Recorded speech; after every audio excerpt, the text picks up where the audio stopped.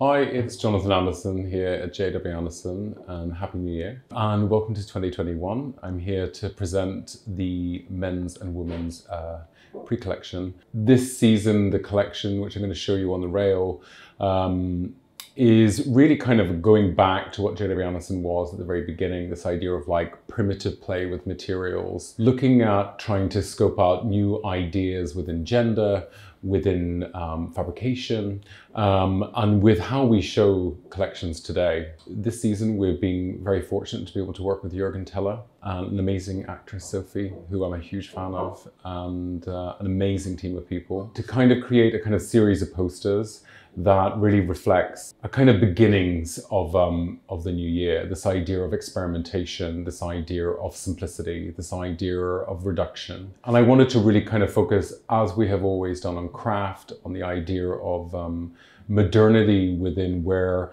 we can go in fashion in the next decade. So here we are with all the collection that we worked on for men's this season. We have the mohair sweaters, which have the nylon belt that ties around the waist. You know, looking at those kind of earlier collections that we had done where it was like a kind of totemic look.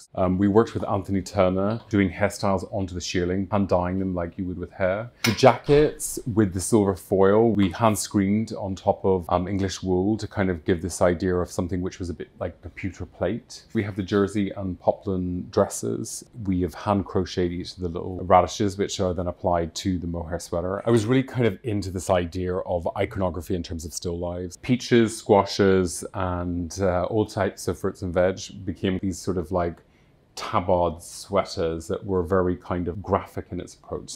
Due to the massive success with the Harry Styles sweater, I kind of liked that it really symbolized 2020 for me. So we've introduced like other types of patchwork hand knits where we've kind of done recycled yarns and different plies and a lot of like hand embroidery in terms of the logo. And as always, we have our classic shearling, which we've done with a shoal collar, something which we have been doing very well for many seasons. And I just wanted something which was slightly aged, or something which was a very timeless piece. On this rack, we have the pre-collection for women's. The idea was to kind of, you know, continue reinforcing the wardrobe, you know, really kind of focusing on the kind of core values of JW Anderson, like shirting and tailoring. Some of the things that I really love is this like double-faced jacket, which we have all the kind of buttoning details. Tailoring kind of becomes slightly deconstructed, like cut-off proportions, high-waisted trousers, and really kind of like blending this idea of like chopping up the body. And we have a lot of like kind of cotton jersey tops, which are kind of like balloon-like, very lightweight. Something which is a kind of ethereal in a kind of played down version. So for bags, we've kind of reintroduced our felt, our kind of landscape felts, the tote. We've obviously got the anchor tote as well.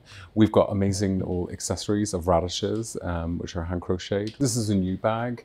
I wanted something which is a bit like a knot, and there's a few other women's wear shoes where we have introduced the jewelry onto the shoes. So here's just a selection of some of the amazing images that we did with Jürgen that I just put on my office wall, and you can do the same. You know, what was amazing about it was a really kind of personal moment with Jürgen and with Benjamin Brunner, the stylist, and all the models, and Sophie, obviously. I really loved it because it was such a spontaneous act in terms of shooting. What I like about the imageries is they're very honest images. It was amazing to work with Sophie. Miraculous to watch, like kind of like a bird, like just the way in which she would just transform herself within the image. What Jürgen has done is on one side he is kind of switched the meanings. So the image on the back has a meaning from the image on the front. To really start off the year on a kind of graphic start, something which was quite purist, honest, real, but at the same time pushing fashion, like looking, you know, like with these sort of tops, looking at different ways to kind of let go of conceived ideas of how fashion should be constructed, how gender should be. It's just really kind of about individualism and about really good storytelling through really powerful images.